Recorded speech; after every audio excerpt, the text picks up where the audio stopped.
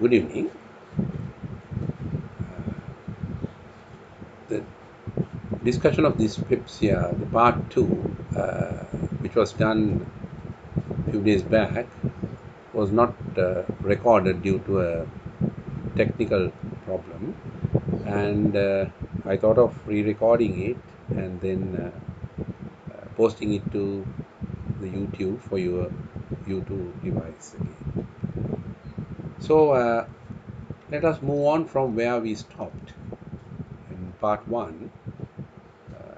We are discussing about dyspepsia, upper gastrointestinal problems, and then upper gastrointestinal masses, upper gastrointestinal discomfort. This whole thing in a long case or a question will come as a presenting complaint. So we have discussed in the first part the investigations to be done, how the history should be taken, what are the examination findings, and now we have come to the specific area of discussing the differential diagnosis, out of which we have done part of it in the part 1, that is the peptic ulcer disease, and the second differential diagnosis we have started, that is gastric cancer, and we have done an MCQ, and this MCQ was done last time just to join the two lectures together. We'll discuss it once more. Regarding risk factors of gastric cancer, increased risk with diet low in salt, true or false answers, and the answer will be false because it's generally the high salt diets, and in addition to that, smoked food which contain nitrites are associated with upper gastrointestinal cancers. Fruits and vegetables intake is protective, is true because it has been shown high fiber and fruits and vegetable consumption is protective in gastric cancer. Family history of stomach cancer is again it's true because there are familial genetic predisposition of stomach cancer.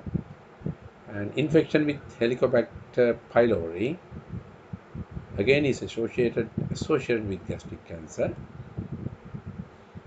but association is a risk factor, but association is not direct, which we will find in the subsequent discussion. Generally, the Helicobacter pylori is associated with atrophic gastritis, and indirectly atrophic gastritis is associated with it's a predisposing factor for gastric cancer. So chronic iron deficiency anemia again is false because it is vitamin B12 deficiency or pernicious anemia which is connected with gastric cancer, which is a predisposing factor. And also in addition, I have mentioned here benign gastric polyps also predisposed to gastric cancer. Let us move on to a new MCQ coming up in this part 2. H. pylori is a direct causative factor. Extension to the previous MCQ, with the same knowledge you can answer this. H. pylori is a direct causative factor is actually false because it acts through the atrophic gastritis, as I have mentioned a minute ago. And hyperplastic polyps again is a known causative factor of gastric cancer. And about the polyps, fundic polyps are not precancerous, and that is false again because in the first answer I have hinted you that any kind of fundic or any kind of polyp, gastric polyp, can be precancerous, and especially if it is over 1 centimeter, it need to be removed. And it's also associated with ingestion of long-term proton pump inhibitors and this is associated with H. pylori, polyps. Double contrast barium meal is useful in staging. Double contrast barium meal. Actually speaking, barium meal alone is a luminal investigation. That means it shows the lumen and it will show space occupying lesions and ulcers, malignant ulcer crater.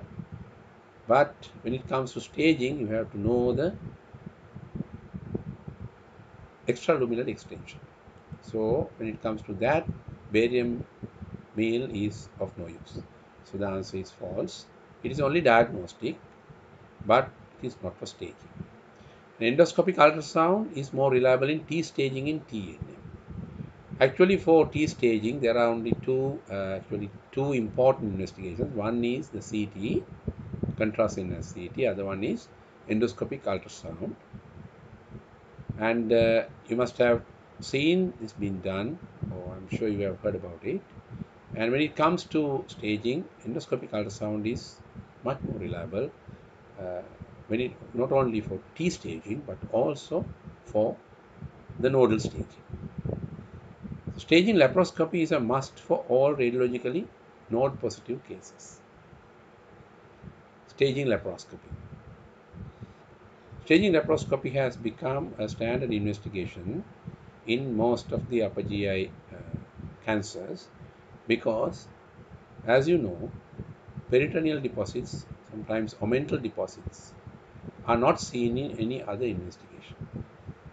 And the presence of peritoneal or omental deposits make a big difference, huge difference to the management, because then the cancer will be categorized as advanced cancer and radical surgery will not be the proper treatment.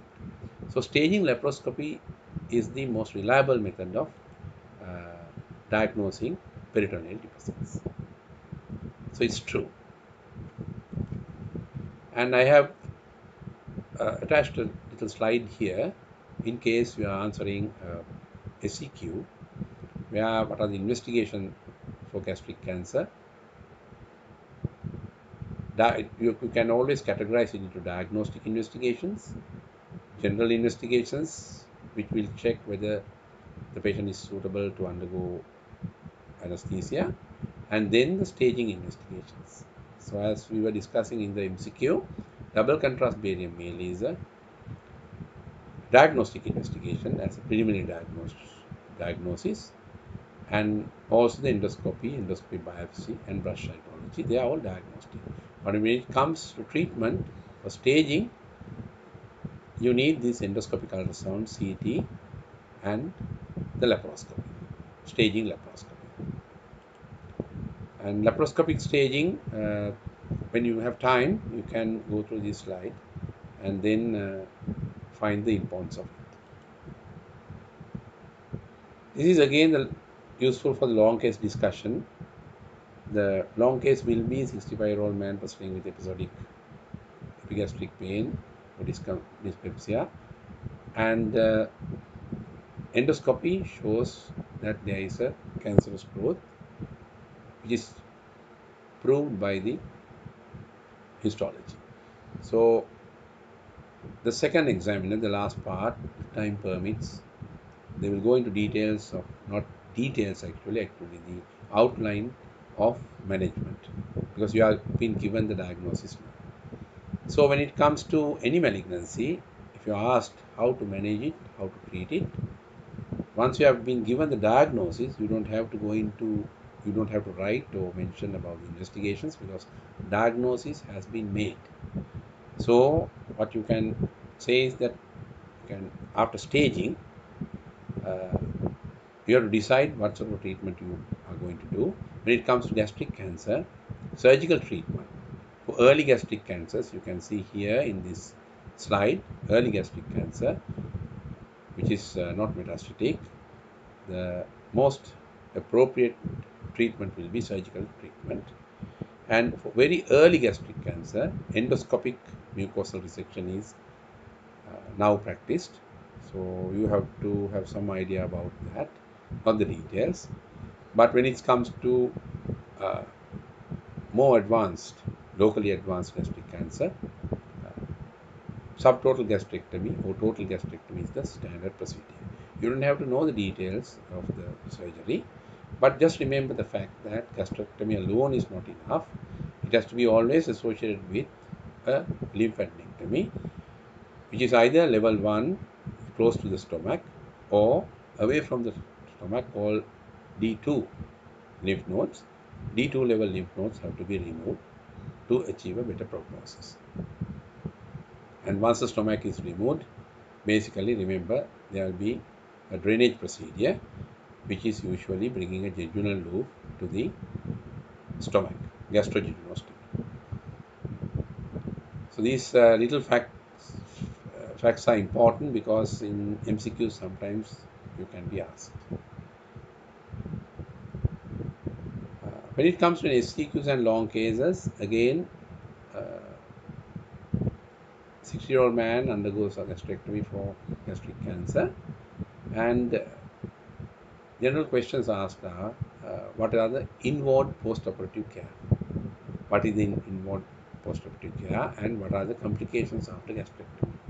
Very commonly asked questions if you are discussing epigastric mass or a diagnosed gastric cancer. Most of these things are very general and very standard for any major surgery. So inward postoperative care after any kind of major surgery includes monitoring like pulse, BP, respiratory rate, urine output, look for bleeding and temperature.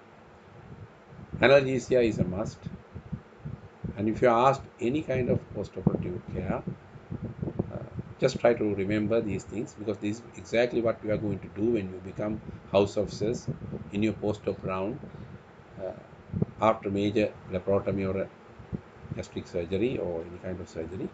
These are standard: nil by mouth and fluid replacement, steam inhalation, chest physiotherapy.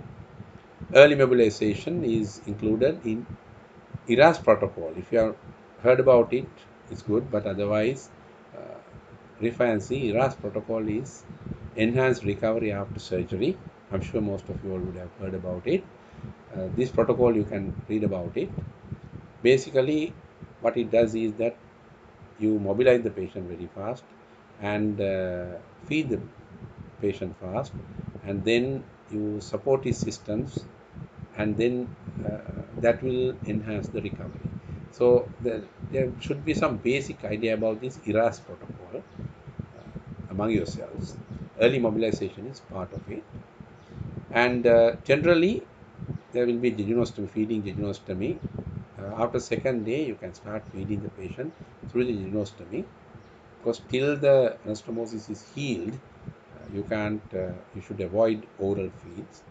Oral feeding generally starts around 7 to 10 days after gastrography study, and suture removal if it's an open surgery, because nowadays most of it is done, especially in early gastric cancers, it is done laparoscopically, so there won't be any suture removal involved. So try to remember these steps if you are asked this common question of inward postoperative care just after major surgery, major abdominal surgery. Specific complications you will look for, the second part after gastrectomy.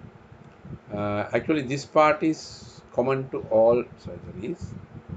If the question is asked that what are the complications you are expecting, you have to start by saying and mentioning these, because these are common to most of the gastrointestinal surgeries, like external bleeding or sometimes internal bleeding due to suture slipping and leading to hemorrhagic shock. Then anastomotic leakage and intraabdominal sepsis. The patient is complaining of undue abdominal pain, distension, signs of peritonitis. You have to suspect that. And wound complications like wound infection, wound hematomas. This is a common part of the answer. And general complications are postoperative lung complications. These things you would have come across during your training program. lung complications, postoperative pyrexia, cardiovascular complications such as postoperative myocardial infarction, then late the DVT and pulmonary embolism. So this list is common for any kind of DVT is not a very early complication. It comes around 5 to 7 days when the pulmonary embolism comes. But this list is important for you to answer any kind of major surgery. And the specific complications I have put into this table and some basic idea about what can happen when you remove major part of the stomach and connect the stomach stump to the jejunum. These are the specific complications. Small stomach syndrome, uh, which means that patient can't enjoy a full meal, very early satiety. And dumping syndromes, you don't have to know all the details, but at least you should have heard about it. If an examiner asks, have you heard about dumping syndrome? You must say yes. It could be either early or late. What happens is the food bypasses the pylorus. There is no pylorus. It straight away enters the small intestine. So when it enters the small intestine, that stimulates insulin secretion and it causes hypoglycemia. And then just after meals, you feel faintish due to the hypoglycemia. But later on, then when the food travels to the distal intestine, it is partly digested so that the water also is carried with it, and then this food bolus, which is not fully digested, because stomach digestion is also important when it comes to digestion, as you know. So this food bolus attracts a lot of water, and that can lead to late dumping syndrome. Again, there will be a hypovolemia, and you feel faintish. So early dumping and late dumping, due to different reasons, the patient feel dizzy. Bilious vomiting, what happens is the duodenal and proximal jejunal stump collects biliary secretions during night, and when you get up, suddenly it gets emptied into the stomach stump, and then you will have this early morning bilious vomiting. Iron deficiency and megaloblastic anemia due to iron and B12 deficiency, due to loss of intrinsic factor. And then protein and fat malabsorption due to again partial digestion of food because the lack of gastric enzymes during the initial part of digestion. Management of advanced cases, of course, you don't have to, this is a crowded slide, you don't have to remember all these things, these are moving into more postgraduate level. But what you have to know is that if the gastric cancer is disseminated, then of course you have to think of chemotherapy. And actually, what you have to know is what is useful in palliative care, what treatment modalities are useful in palliative care. So, when it comes to gastric cancer, it will be chemotherapy. You don't have to remember those details of the chemotherapy regimes, but then also to answer the MCQs, we should know that the targeted therapy, as you know, targeted therapy and immunotherapy also becomes a useful part in prolonging life. Just that knowledge is enough. No need to go into all the details. But then, after mentioning that is chemotherapy, targeted therapy, and immunotherapy, in any question regarding an advanced cancer, you have to always mention about palliative symptomatic control. So that includes pain, nausea and vomiting, control of malignant ascites, jaundice, and nutritional state. So when it comes to any advanced metastatic abdominal cancer, this part you have to remember. This is what we are going to do to just keep the patient comfortable. These are the 5 points. So the next differential diagnosis of epigastric pain and discomfort with dyspepsia, the, we are trying to discuss chronic pancreatitis, and this MCQ you can attempt to answer. Regarding etiology of chronic pancreatitis, regular social alcohol intake is a common cause. Answer is false, because it's social intake. Uh, Regular intake is occasional, or intermittent intake is not a direct etiological factor for chronic pancreatitis. But acute bout of alcohol injection may be connected to acute pancreatitis. It can precipitate a bout of acute pancreatitis, but it's not a cause of chronic pancreatitis. So it has to be a prolonged periods of alcoholism with 150 cc or more a day. It could be genetically determined. Answer is true, because cystic fibrosis, it is autosomal recessive genetic disorder, is associated with chronic pancreatitis, and there is a hereditary variety of chronic pancreatitis as well. So it is genetically determined, and then precipitated by congenital anomalies. Answer is again true. Pancreatic divisum is something you have been taught during your embryology days, because this is an abnormality in the pancreatic duct system, where the main pancreatic duct is not draining the pancreas, but the accessory duct act as the drainage system, and which causes kind of a prolonged obstruction to the pancreatic drainage, leading to chronic pancreatitis. So pancreatic divisum is one of the reasons, that is a congenital anomaly. Metabolic causes include hyperthyroidism and hyperlipidemia. Hyperthyroidism and hyperlipidemia. Answer is obviously false, because one little word is missing here. Because it's not hyperthyroidism. Hyperthyroidism has nothing to do with chronic pancreatitis. It should be hyperparathyroidism and hyperlipidemia. So you have to carefully read the MCQs, because moment you see hyperlipidemia, you must think that the brain will connect this to hyperparathyroidism. So, but read it carefully. This is not a printing error. This is purposely included here. In South Asia, commonest cause of young adults is alcoholism. Actually speaking, the studies have shown that it is in young adults, common cause is the tropical pancreatitis. You have to know a few things about tropical pancreatitis,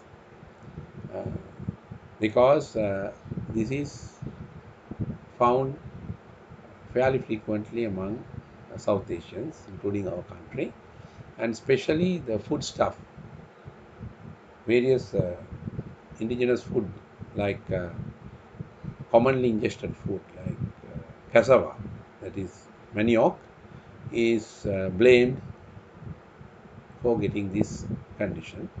But actually the latest studies have shown that this relationship is not a very strong one, and it's a more association rather than a causative factor. So but if you go through the recent studies, you find that manioc causing chronic pancreatitis is not a very direct, there's no direct relationship. So at the exam, if the examiner asks, you can always tell that it has been thought to cause chronic pancreatitis, but the new studies have shown that it is an association rather than a direct causative factor. And I have just put a little slide here for you to recapitulate your knowledge in chronic pancreatitis etiology. But remember, the drugs generally do not cause chronic pancreatitis, but it is more a reason for acute pancreatitis. a little slide on tropical pancreatitis for you to read leisurely to enhance your knowledge. But are the investigations we can do? How do you confirm chronic pancreatitis? Uh, Generally, it's to find the pancreatic strictures, the structural changes, and then the pancreatic function. If you ask the question, what are the tests to be done in chronic pancreatitis or pancreatic disease even, this is the answer. First, to eliminate the structural, to find structural details, you can do ultrasound. But remember, ultrasonography is not the best investigation, except when it comes to endoscopic ultrasonography. That abdominal ultrasonography is not a very reliable investigation because the pancreas is retroperitoneal, and especially in obese people and people with dilated intestinal loops, pancreas is not very clearly delineated or clearly seen in abdominal ultrasonography. But when it comes to endoscopic ultrasonography, it is quite useful. You can see a little picture here. If you have not seen the real procedure, if time permits, just go into a YouTube video and have a look. And when it comes to actually speaking, if you are given an MCQ, we will always put this word abdominal ultrasonography. So that is not the best. Okay. And computed tomography is the most useful, contrast enhanced tomography. And endoscopic, that is ERCP, again quite useful in finding the structural problems in the pancreatic duct system. Not only pancreatic duct system, even biliary system can be investigated by these means. So these are the specific investigations. And pancreatic function has to be tested, exocrine function and endocrine functions. For the whole answer, this is how you summarize it. When it comes to treatment, suppose there's a good chance that you might get a chronic pancreatitis case, in long case, with epigastric pain. Ultimately, the clinical features will be very suggestive of chronic pancreatitis, and then you will start this discussion of how to manage this patient. So the medical management and endoscopic management is in the front line, and basically it's the pain medication. So generally this pain is a prolonged chronic pain, so that many of them will need opioid analgesics, because according to the WHO pain ladder, the basic drugs might not work in chronic pancreatic pain. So these people, there is a high tendency of becoming addicted to drugs, opioids. And then artificial digestive enzymes are needed, and insulin replacement, and steroids if you have immunological cause of pancreatitis, and strict avoidance of alcohol. So you have to remember the medical treatment under those 5 headings. And when it comes to endoscopic treatment, pancreatic duct stones and pancreatic duct narrowing, you can tackle with shockwave lithotripsy if those are stones, just like what we do, the same machine used for renal stones. You can use the shockwave lithotripsy for larger duct stones which are blocking the pancreatic duct. But remember that to use shockwave lithotripsy, the stone has to be seen, preferably seen in X-ray, because focusing is done with C-arm. But if you can't see, a clever ultrasonologist might be able to locate the stone for us to shockwave the pancreatic stone, especially at the distal pancreatic duct. ERCP and doing a sphincterotomy with removal of stones or treating the strictures is also very standard. And sometimes the stricture is very stubborn, you can place a stent. And indications of surgery, uh, I have put this box actually prematurely, but anyway, the single best answer question we have discussed is what is not an indication for surgical intervention in chronic pancreatitis. The answer is number 4, because just the presence of duct calculi and pancreatic calcification doesn't mean that patient has to be operated, because it's a single best answer. I mean, if the duct stone is blocking the duct, yes, you have to do surgery. But when you look at the other causes, other 5 causes, they are more suitable for surgical intervention. These will definitely need surgical intervention. 1, 2, 3, and 5. 4 also will need surgical intervention, but not always. So when you come to a single best answer, SBA, out of these 5 answers, you will find that 4 is the one which falls under the category of not. So this is how the single best answers are made. So when you have time, go through the other indications, and especially the pseudocysts are following, generally they follow an episode of acute pancreatitis, and the management of pseudocysts you should know. When it comes to surgery, you should revise your knowledge. Basically, if there's a duct obstruction, there are various types of surgeries. You don't have to remember these names, but it's always nice if you are a person who remembers names. It's always nice to remember a couple of names. Out of that, the puesto is very standard, where the whole pancreatic duct, which is narrowed in many places, can be opened from top to bottom, from left to right, and then part of the jejunal loop can be attached to that to make it to drain. So that is called puesto-pancreatico-jejunostomy. And sometimes you can remove only the diseased distal pancreas and bring a jejunal loop into the proximal pancreas for it to drain the remaining duct. That's called Frey's operation. And then sometimes you can remove a large amount of the pancreas, leaving only small bit in the proximal and distal part for the pancreatic function, and then fix those 2 ducts into a jejunal loop. That is called Burgess operation, Burgess procedure. Even if you forget the names, it's all right. Just remember, pancreatic duct is opened and jejunal loop is fixed to the duct. Frey's procedure is also more or less similar to puesto.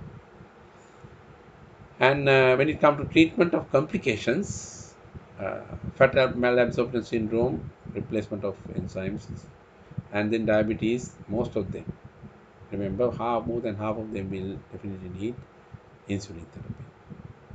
And pancreatic pseudocysts, which are formed, as you know, behind the stomach in the lesser sac, due to the closure of foramen Winslow, which is the draining point of the lesser sac, and there's fluid collection there. And the treatment will be, if those are fairly large, you have to drain that cyst into the stomach. So that can be done with an open surgery, where you open the dual laparotomy, and then you open the anterior abdominal wall and the posterior abdominal wall, and connect the pseudocyst, which is lying behind the posterior abdominal wall, to the stomach for it to drain. This is called open cyst gastrostomy. Cyst gastrostomy. This can be also done laparoscopically without doing a laparotomy, or the current GI specialist will do it through the endoscope. You can put the endoscope and then make a hole in the posterior stomach wall, entering the pseudocyst which is behind it, and then leave a stent there between the stomach and the pseudocyst for it to drain. That is called stenting, or you can make a hole there so that it can drain. So you don't have to remember exact details, but just remember these are the modalities available if it comes to a kind of a more advanced discussion. Then the other cause, out of the five or six differential diagnoses of our topic, the another sinister cause is pancreatic cancer. Some details will be discussed when we are discussing obstructive jaundice in future classes.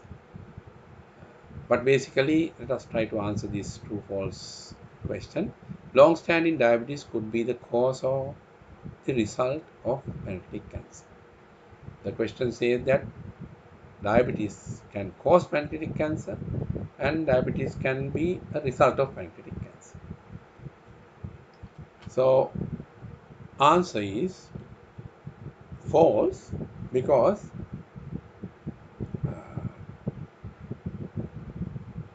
actually speaking, long-standing diabetes,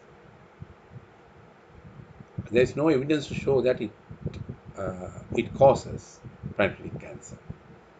But you must remember that a person with chronic pancreatitis and suddenly develop diabetes mellitus, who has been maintaining his sugars, always think of an association with a newly formed pancreatic cancer. That is a well-known thing.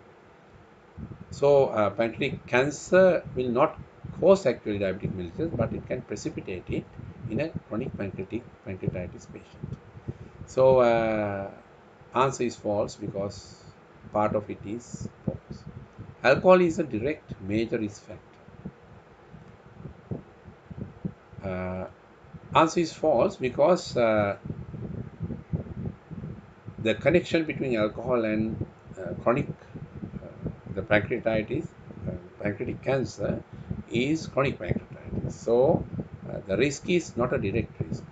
It is through the alcohol causing chronic pancreatitis and then leading to pancreatic cancer. So this is not a direct connection. And I have given an additional fact here. The smoking is again direct risk factor. Trousseau syndrome. But remember, this is not Trousseau's sign. Trousseau and Trousseau are different. Trousseau syndrome is a pathognomonic sign and found in 10% of patients with pancreatic cancer. Trousseau syndrome you have to know first of all. Generally, Trousseau syndrome is migrating thrombophlebitis, superficial thrombophlebitis, because these veins get inflamed and then clotted, and these veins found in Trousseau syndrome are in some odd places, like in the chest wall or in the upper arm, where general thrombophlebitis is not found. So if you find these migrating thrombophlebitis, then that can precede an intra-abdominal cancer by months. So this may be a sign of very early intra-abdominal cancer, so you have to investigate. The answer to this question is wrong, because it is not pathognomonic. Pathognomonic means if Trousseau syndrome is there, the disease has to be pancreatic cancer. But it is not so, because you find it in some other upper gastrointestinal cancers like gastric cancer. So that it is not pathognomonic. That's why this answer is wrong. You find it, the 10% part is right. 10% of patients, Trousseau syndrome is there in pancreatic cancer, but it is not pathognomonic. Now, that word you have to know. If there's urethral bleeding after trauma, it is a pathognomonic sign of urethral injury. That's true. Because if there's urethral bleeding after direct trauma, bleeding means there is some sort of urethral injury. There's no other reason. Like that. So brain metastases are common in pancreatic cancer. Answer is true, because uh, these are uncommon, because generally it follows a pattern in pancreatic cancer, lymph nodes, and later into the liver, peritoneal cavity, lungs, and large intestine. So brain metastases are not that common. Biopsy by fine needle aspiration, often image guided, may be used where there is uncertainty. Sometimes back, biopsying a pancreatic cancer was a taboo. In the sense, it was thought to be dangerous because there can be dissemination. But that is proven to be sort of a false alarm. Um, Biopsy is important when it especially comes to a non-specific or uncertain malignancy in the pancreas. So it is true, but the biopsy, you can do it two ways. One is CT guided or endoscopic guided, endoscopic ultrasound guided. Out of those, CT guided biopsy has technical difficulties, and because of that, now much more popular technique is use endoscopic ultrasound, as I mentioned earlier, in gastric cancer part, and then you can do a guided biopsy, which is much safer and more reliable in expert hands. And I have put few slides here for you to leisurely go through to refresh your knowledge regarding investigations and risk factors of pancreatic cancer. When it comes to a discussion or answering questions about treatment, only curative treatment is surgical management. And if you are fortunate, somebody is fortunate to get the malignancy detected early, then surgical management is offered. And as most of you must be knowing, standard treatment is removal of the pancreas and the adjacent duodenum, including the inferior part of the pylorus. And once you do that, there will be three organs which are free without drainage. That is the bile duct, the pancreatic stump, and the intestine, the stomach. So the piece of intestine, that is jejunum, as you can see here, is brought up there, and then all these three ducts, three tubular structures are drained into the jejunum. So that's why it is called the Whipple's triple anastomosis, or Whipple's procedure with triple anastomosis. There are three anastomotic sites: common duct, stomach, and the pancreatic tail. So rarely, if you detect a distal pancreatic tumor, you might not have to go through this formidable procedure. As you know, Whipple procedure is a very major procedure, and you don't have to go through that, and you can get rid of the distal pancreas, and then the proximal pancreas can be drained to the jejunum. And remember that distal pancreatic, there's an MCQ there somewhere. Distal pancreatic tumors are detected late because they are not symptomatic. Remember that fact very clearly, because they do not block the common bile duct and the pancreatic duct. Proximal duct, when we are doing jaundice, we will be discussing this again. The proximal tumors, they obstruct the bile duct and cause jaundice, so they are actually detected little early. But distal pancreatic tumors are very silent, so they are, by the time they are symptomatic, they are very advanced. So that gives bad prognosis. Just remember that. And there are minimally invasive techniques where if the tumor is advanced and then the patient cannot undergo any kind of radical surgery to remove it, to relieve jaundice, relieve obstruction to the common duct, and relieve the obstructed pancreatic duct, you can do stenting. And Whipple's procedure can be done either in an open method or nowadays more commonly laparoscopically. Again, when it comes to pancreatic tumor, you have to have some idea what sort of palliative methods are available. No need to try to remember all these details of it, fulfilonics regimen and things like that, unless you are going for a double distinction or something like that. Just know that chemotherapy is the salvage procedure. Chemotherapy with basically 5-fluorouracil and gemcitabine. And radiotherapy may form a treatment to attempt the tumor, sometimes advanced tumors, large tumors, to a resectable size. So if MCQ comes saying that pancreatic tumors are sensitive to radiotherapy, that's true. But if the MCQ says that pancreatic tumors can be treated with radiotherapy as a curative measure, it is wrong. So radiotherapy is used as an adjunctive method called preoperative radiotherapy that's called downstaging radiotherapy, to downstage the tumor so that later on the surgeon can remove it. So radiotherapy, if somebody says it's not radiosensitive, that is also wrong. And radiation delivered during surgery, that is called intraoperative radiation, is standard technique. It has less side effects.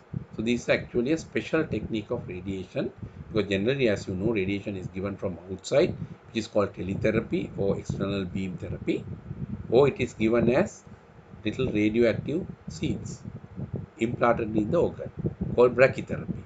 And this is a teletherapy or external beam radiotherapy, a special technique of external beam radiotherapy, where during surgery you can irradiate the pancreas. Protons are a different energy source used, and it is competing with radiotherapy, so it has fewer side effects. So just know that pancreatic tumors are sensitive to chemotherapy, radiotherapy, and radiotherapy is given only as a downstaging procedure, and proton therapy is having less side effects. This part has been already covered during our dysphagia partly. So basically, this last few minutes I would like to, because this is again falls into the differential diagnosis of upper or epigastric or upper GI symptoms. So investigations are basically, we have already discussed under dysphagia, endoscopy, biopsy, especially if it's Barrett's. This is a picture of Barrett's esophagus, you can see there. The gastric or intestinal epithelium here in red color, and the white color is the esophageal epithelium. You can see the nice margin there. And if it is intestinal epithelium, it is more dangerous, because that is the one which get converted into malignancy more than the gastric epithelium. This is white one is always the esophageal. And sometimes you can get this picture in a hospice station. So get your eyes used to recognize this thing. So esophageal pH monitoring, and then barium studies again are not very useful, only if you are suspecting a hiatus hernia, rolling type of or sliding type of hiatus hernia. You might order a barium study. And manometry is important again to locate the gastroesophageal junction, and then see whether the gastroesophageal junction, the high pressure zone, is still maintained or not. Then because depending on that, you will decide whether to subject this patient at one day for surgery. So manometry is important, and wireless capsule esophageal pH monitoring is an advanced technique.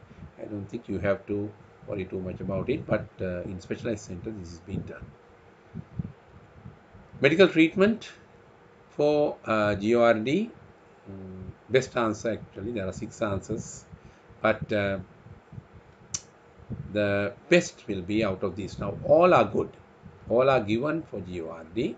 But what is indispensable is the one. So the best of 5 or best answer questions, generally all the responses are good, but you have to select the best.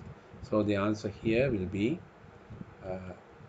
number 3. That is, the proton pump inhibitors are a must out of the whole lot. Whole lot can be used: antacids, alginates, histamine blockers, prokinetics, antibiotics, and lifestyle adjustment. Just know that in mild cases, this Taylor regime. Somebody might ask, what is Taylor regime, or what is the lifestyle adjustment advice you will give to the patient? And these are the things called Taylor regime. Avoid tight belts, fatty spicy food, weight reduction, avoid alcohol, etc. Right?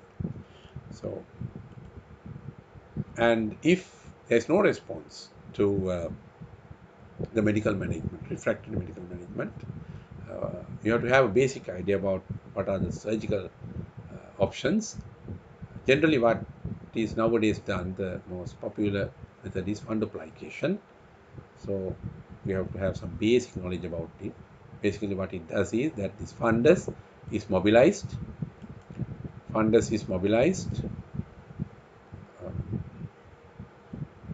Sorry about this. Fundus is mobilized and brought behind the esophagus, and you wrap around the esophagus, either 360 degrees, a total wrap, which is called Nissen's fundoplication, is the most commonly done one. Or you can bring it only 280 degrees, halfway through like this, called toupee. Or you can bring it in front. You can bring it in front and attach to the esophagus. So that will act as a cushion to increase the esophageal pressure. And this is called fundoplication. You can do it either openly or laparoscopically. Laparoscopic method is becoming very popular now. So most of the cases are done by the experts by laparoscopy. So just know the principles of it. And the latest methods, you just know that these things are existing in this world. That is transoral incisionless fundoplication, where rather than opening or doing laparoscopically, mobilizing these structures and suturing, instead of that you can use only the endoscope, a special endoscope, with stapling of fundus into the esophagus, the way this picture depicts. So it's a very specialized incisionless, incision without incision, a transoral technique, incisionless technique of doing the same thing with an endoscope alone. So if you just look at this picture, it is very self-explanatory. It's a stapling technique. And gallstones again falls under the differential diagnosis of dyspepsia and epigastric pain, but those are low down in the priority list. And mesenteric angina, which is a late epigastric pain, which will be discussed later on in this revision series. So thank you very much for being with us.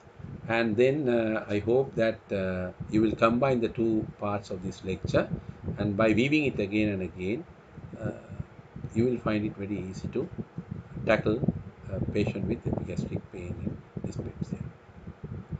Thank you very much.